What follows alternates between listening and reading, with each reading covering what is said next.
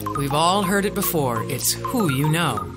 Welcome to Social Capital, a weekly podcast that dives into social relationships and why the investment you put into them is so important. Your host, Lori Hybe, will connect with industry-leading professionals and dive into their networking experiences and expert advice. Hey everybody, Lori Hybe here. Welcome to the Social Capital Podcast. Our show notes are found at socialcapitalpodcast.com. You can also follow me on Twitter at LJHybe and on Facebook. This week's guest is Stacey Chillemi. Stacey is a popular, recognizable lifestyle reporter, expert columnist, and health host, author of The Complete Guide to Natural Healing, along with 20 other published books. She is the founder of thecompleteherbalguide.com. Stacey has been on numerous lifestyle and health-related TV and radio programs and is a recognized health and natural remedies expert with over 20 years in experience as a health coach. Stacey has been a guest on the Dr. Oz Show, local news, and numerous radio shows. And today, she's our guest on Social Capital. Stacey, welcome to the show. Thank you so much for having me. I'm excited to have you here. Lots of good insights, especially as we approach the holiday season. I'm sure you've got some good tips to share there. So why don't we dive in right away around that topic? Why is reducing stress so important, especially around the holidays? Well, people don't realize it, but like 60 to 90% of all illnesses are caused by our stress-related illnesses.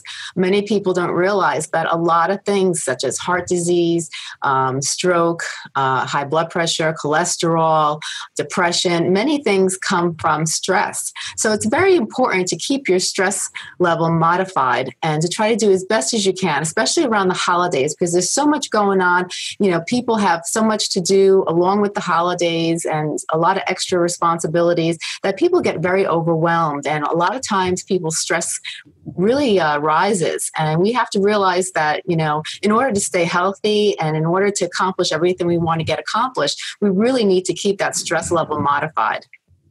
Nice. So how do the foods we eat affect our bodies? The foods have a lot to do with it. You know, we don't realize, but everything we put in our bodies plays a huge toll on our health.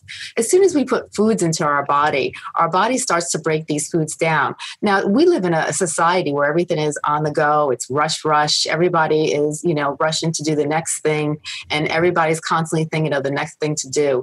And, you know, a lot of processed foods are all over the place. And what happens is when we eat a lot of foods that aren't natural, that are processed or have a lot of artificial ingredients and chemicals that shouldn't be in foods but are in foods to keep the foods fresher, longer, or make them look more plumper. Those ingredients and those processed foods get in our bodies, and it's very hard for our bodies to break those chemicals or those artificial ingredients or those foods in general down. And when they do break it down, a lot of times you feel sluggish. So if you eat something and you feel really sluggish afterwards, a lot of times it's because your body's having such a hard time really breaking those foods down. And also once they get it broken down, if they don't know what to do with this food, they store it. And a lot of times they store it as fat, and it goes into our fat cells. And we have, that's where weight gain comes about, when you feel fatigue and all these things that we don't want to feel and deal with. So a lot of times we have to try to really focus on eating healthy the best we can. And a lot of times people will come to me and they'll say, you know, I just don't know where to begin, you know, because it's, staying healthy, eating the right foods and changing your lifestyle, especially around the holidays. You want to try to do the best you can so you can stay as healthy and energetic as you can. You know, the best thing to do is, you know, to set a little journal for yourself and to set goals for yourself, short-term and long-term. And when it comes to eating, you know, try to plan, you know, what you want to eat, things that you like, that are healthy, that are easy to make, that will fill you, and pick out little snacks that are healthy, like maybe, like for instance, a Fiber One bar, you know, or a fiber bar or energy bar. Those things can actually fill you when you get hungry, when you want a snack, and those things are for the most part healthy for you, and they'll keep you full and they'll keep you, satisfied until the next meal. So you can go about and do your responsibilities and do all the things you need to do, so you can get everything accomplished. So now that we've got the holidays right front and center here, and we've got cookies in the office, and there's always something. What are some ways to improve our holiday eating habits? Well, I always tell people, it's hard to be perfect, especially when temptation is all over the place, and there's so many, there's no reason why you can't enjoy yourself. It's just knowing to listen to your body and to, eat reasonable portion sizes. You could always cheat and have fun and have your cookies and have a little cake here and there, but just don't overdo it. A little is fine. It's when we tend to overdo it. Instead of having one cookie, we have 6, instead of eating a regular portion size meal. We don't realize it, but in the United States, the portions are so huge. You go to a lot of restaurants, and a lot of the restaurants give you enough of food for last 3 days. And you don't realize that you're eating so much food, and you just keep eating. And if you eat slower, that's a great thing too. It's like during the holidays, if instead of trying to gobble everything up all at once, try to just take a step back and eat slow. Because when you eat slow, you give your body time to digest. And when you give your body time to digest, you're going to feel those full feelings, and you're going to know when you're full and when you should take a rest and to stop. Absolutely. I think those are all fantastic tips that you're sharing. And it's fair to no one's perfect. I think that's a great way to open the answer to that question. And, proportions are critical, and just don't overdo it. And I like the eating slow tip. I think that one's really helpful. Thanks for sharing those. So the purpose of my show really is all about networking. And my goal is to help alleviate any fears that someone might have when they hear that word networking. So can you share with our listeners your most successful or favorite networking experience that you've had? When, for networking, a lot of times people are scared to open up. And, when people, everybody has a story, everybody has things to share, everybody can help somebody. And I feel that when we network, it's a great experience. So I'll share a quick story with you. Like I had one time written a book on epilepsy, and I taught people how to cope with epilepsy in the book, and shared a lot of good tips on how to get on with life. And, I shared a lot of my own stories and other people's stories in it. And a person had walked by one day in Barnes and Nobles, and they picked up the book, and they were struggling with epilepsy. And they told me that they were on the verge of suicide. And they realized by reading the book that I shared and the information that I had networked on the internet actually helped them. And they realized that there's more to life. And they used a lot of my coping techniques to help them deal with epilepsy. And they were able to successfully move on in life. And, people shouldn't be scared to open up and to share their tips and to share their stories and to share the things that can actually help another individuals. There's always someone out there that really wants to learn and doesn't know how to, to get the answers, or doesn't know where to begin. By networking and by sharing things with other people, we're actually helping each other grow in many different ways, from business to health to all different things, finance and everything. Everyone has to network and help each other, because it's such a big world out there that, we only use 10% of our brain. By sharing it and helping each other, we can really grow and become a better place and a better person. I think that's great. I love that by networking, we're helping people grow. I think that's a really powerful statement. And there's a lot of truth to that. It's really giving. And that's what you did in your book, is you shared your stories and experiences, and you really helped, I'm sure, more than just that one person that approached you and helping them grow. So as you continue to build your community and your network, how do you stay in front of and best nurture these relationships?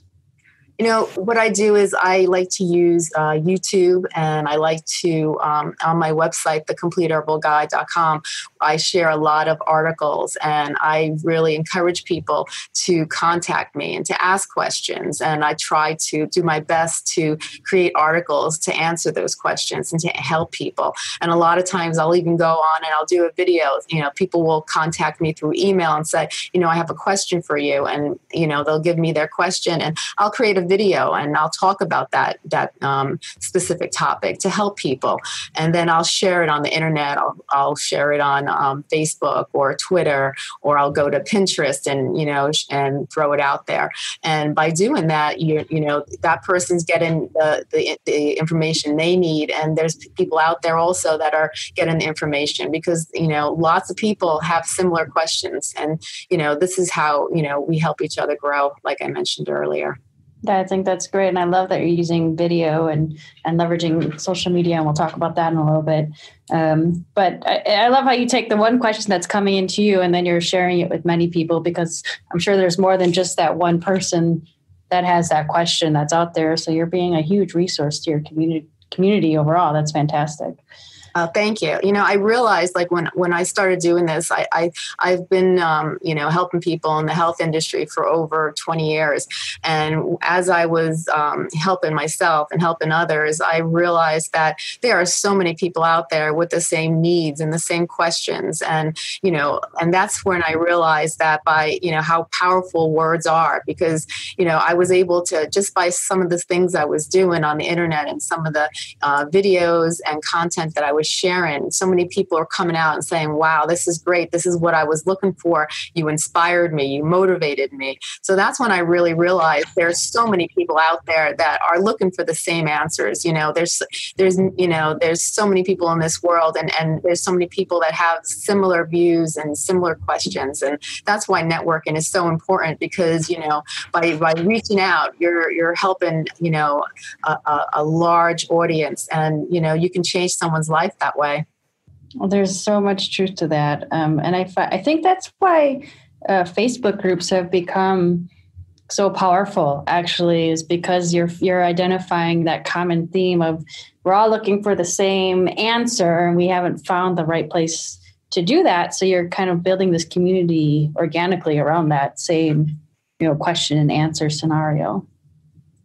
Yeah. And, engagement is so important too. Like when you engage on the internet, or you engage on a website or in a group on Facebook, other people come out and they give their input.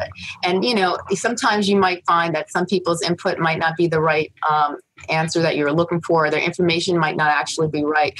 But, that's where, research comes in too. If someone gives you a piece of knowledge, do a little research on what they told you and learn more about it, so that you can broaden your knowledge and to actually become stronger and understand what the answers of what you're looking for, and, even become, and be able to get further in the things that you're looking to achieve.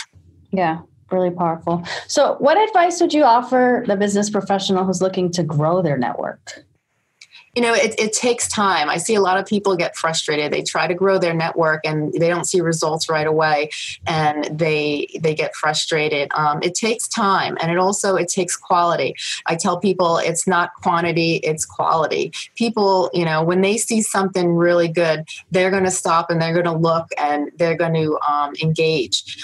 When you just throw things out there just to throw things out there, people aren't going to look at it. So it's really important that each piece of work that you share and each topic that you write or you do a video on, that you make sure it's quality, and that you make sure that you put time into it, because people could recognize that and appreciate that also.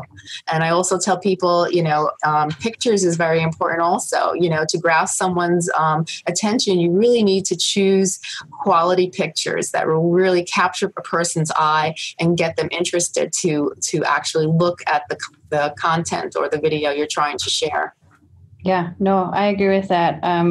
You said the word quality a couple of times when you answered this question, and I think that is a very powerful statement, and that the relationship that you're building, you genuinely provide quality information and be a resource, and the quality of images, visuals are so important today, both online and just, when you're trying to get your message out there. It's that eye candy, what I like to refer to as, that's going to capture the attention of your audience. Really good.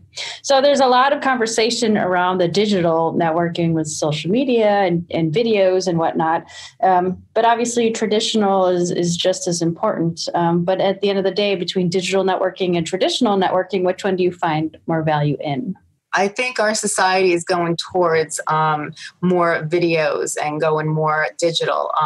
As time goes on, people are looking for a quick answer. People don't like to read as much as they did, a while back. They like to really find the answers quick, and they want someone to teach them how to do it. So I think the video era is where everyone is headed to. You really need to focus on making quality videos. And, I think that's where our society is going. And I'm not saying to nix content. Content is very important too, but really you need to focus a lot on videos, because that's where our younger generation is going, even the older generation. We're all headed toward the video era. Yeah, there's definitely a lot of truth to that. And there's trust that's being made because of the quality of the content that you're creating, as you spoke to earlier. Definitely. All right, Stacey, if you could go back to your 20-year-old self, what would you tell yourself to do more of, less of, or differently with regards to your professional career? I think I probably would have, if I was 20 years old again, I probably would have did things a little bit differently, where I would have did more public speaking, and I would have did more videos, back in the earlier day. But, that wasn't as popular back then, but I definitely would have did more public speaking. I did a lot of, when in my early 20s, I did a lot of writing. I wrote over 20 books. I've written a couple, back then I had written, a couple of thousand articles just in my 20s and early 30s. And, I really, I think, if we had the ability to do videos and I would have did more public speaking and then do more videos too, because I really think that especially the public speaking really plays an impact, because, when you speak to others, you really, you engage with other people. You start to understand what your audience really needs and what they really want.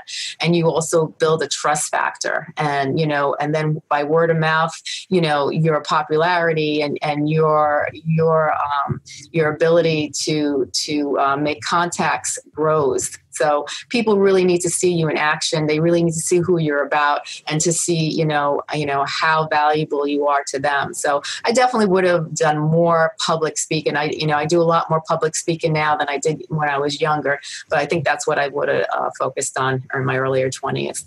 Yeah, I think that's really good advice to offer. And just in general, I think public speaking is so important today, especially as you're speaking about, leveraging video. And really that's what you're doing is public speaking. Just, either sometimes it's live or it's pre-recorded, but you got to get out of that, comfort zone. And the more you do it, the better you're going to get at it. That's great reflection there. Okay, Stacey, I know you've had, lots of experiences in your life, but and you've met a ton of fascinating people. Mm-hmm. But when it comes to the 6 degrees of separation, who would be the one person that you'd love to connect with? And do you think you could do it within the 6th degree? The person I really like to connect with, let me think of this for a second. Off the top of my head, I can't think of one particular person I would actually focus on trying to meet. I would like to, meet some of the people who have succeeded well in the health industry and actually get to talk with them and to know more about them. And to, one person I think is really great. I think Dr. Axe did a great job. He is he started out as a chiropractor, and his mother had a illness, I believe it was cancer, and he tried to find a health way to, a healthy way to help her overcome her cancer. And he used what he learned into a career to help others. And I thought that was really fascinating, and how he took his motivation, his passion to help his mother, and turned it into an actual career for himself afterwards, after he had helped his mother. And I would really like to, I think, meet him and work with him and do things with him. He's a very fascinating person. And, I've met a lot of people over the years, and, there's so many people that, have done a remarkable job, just taking their passion and turning it into a career and using digital, and then using social media to help others. There's a lot of people out there that have done a remarkable job. Yeah. I think that's great. And I mean, you're right. There's a ton of people that have done fantastic work, and nothing wrong with reaching out and trying to connect with some of those individuals to really expand and grow yourself personally and professionally. Nice. All right. As someone who's written a ton, I would imagine you do a lot of reading as well. Can you share with our listeners some of your books, or maybe some podcasts that you're listening to right now that you find of value? I have done a lot of reading over the years, and I just recently I met with Deepak, and he was amazing. He talks a lot about spirituality, and how understanding ourselves is very important. And I was listening to one of his seminars, and he and I spoke afterwards with him, and he just was a very amazing individual. He talks about listening to yourself and understanding yourself. A lot of times we don't take the time out to actually understand who we are, what we're about, and what we really want from life. And sometimes, the first thing you need to do in life is to understand, who you are and what your passion is, what your mission is, what your goals are, and then, focus on using those things to actually further yourself in life. And, a lot of times the answers are right in front of us, and we don't even realize it. But if we take time out to really understand our surroundings and ourselves, we could actually get more from life than you imagine. Mm-hmm. Yeah, no, there's a lot of truth to that. I think it's really important to really understand ourselves to be able to understand others, right? You can't solve other people's problems without solving your own first. So, yeah, he's got some really interesting insights, and I appreciate him sharing his expertise and knowledge overall. All right, so here's your chance to interview me. What is something that you'd like to ask me?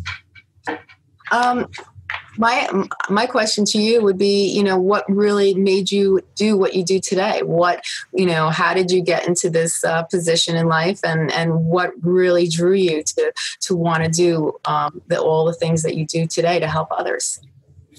It's still a journey that I'm on to some extent, but it's definitely one that's evolved over time. And I'd say in the last couple of years, when I was doing some of my own reflection and listening to myself, as you were just speaking to, I learned that I'm really passionate about educating others. So that's where I've gotten into teaching, and I think that's where podcasting is a great avenue to do that. And in the marketing space, that's where my background really lies. I love empowering others to really get their message out there, whether it be their entrepreneurial goals that they aspire to achieve, or their own personal initiatives from growing in their business, whatever it may be. So I think that networking in the professional space is one of the best ways to achieve your goals, both personally and professionally. And that's kind of where I circled in and put the empowering others to achieve their goals and educating others. Networking was kind of the common theme there. So that's where that came to be. Yeah, it's so important to network. Networking is very important. I think that's how people, by sharing their knowledge with other people, and then other people sharing their knowledge, it just grows. And you learn from them, they learn from you, and then they share what they learn from you with other people, and it's just an endless cycle. But it's a positive cycle. Mm-hmm. It helps so many people and do so much good for the world. Absolutely. 100% agree with that. So, Stacey, any final word or advice to offer our listeners with regards to growing and supporting your network? I think it's very important that you be 100% passionate what you do, and to always be very supportive to other people and give encouragement and motivation and inspiration. And I think that's how you really, by inspiring others and by helping others, you really build a trust factor. You really build some great contacts, and you really start to build a huge community, to do good. It's very important that you be very passionate about what you want to do. You show a lot of, love for the things that you're trying to accomplish, and that you don't give up, and, it takes time to grow. It takes time to build that community. It takes time to get to the point you want to get, but you never give up. Always be passionate, and always inspire yourself, motivate yourself, and motivate and inspire others, and people, I get so many people that say, I read your article and, it motivated me so much. Thank you for writing it. And sometimes we don't realize how much we actually can change somebody's life. So it's very important that we, do our best to show motivation and inspiration to others. I love that. There's a lot of truth to that. You don't know how much you're inspiring someone else, but if you're not putting anything out there, you're not inspiring anyone. I think it's great to motivate and inspire others, and passion is probably one of the easiest ways to do that. If you're passionate about something, it's a lot easier to motivate others around that topic.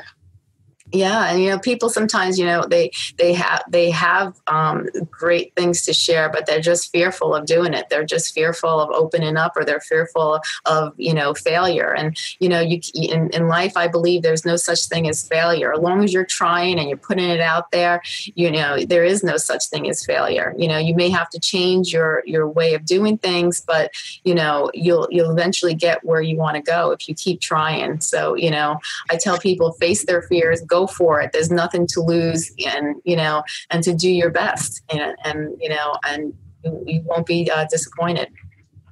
Really good. All right. So, Stacey, if anyone was interested in getting in contact with you, what's the best way that they can reach you? They can come to my website, thecompleteherbalguide.com, and they can just email me right there. I'm right on the website, and they can go and send me a comment and, send me an email, and I'll be sure to get back to them and answer any questions they have. That's fantastic. We will include all that information in the show notes. So if anyone wants to reach out to Stacey, feel free to visit her website. Thank you so much for taking the time to be on the show today. This was a great conversation. Thank you for having me. I appreciate it. Lots of fun. All right. This wraps up our episode of Social Capital. A huge thank you to Stacey for taking the time to connect with us. Join us next week for another great guest as we continue the conversation on networking and building your community. If you need me, send an email to Lori@socialcapitalpodcast.com. Otherwise, we'll see you next week. That's all for this episode of the Social Capital Podcast. Visit socialcapitalpodcast.com for show notes, more episodes, and to see who will be on the show next. Thank you for listening, and we'll see you next episode.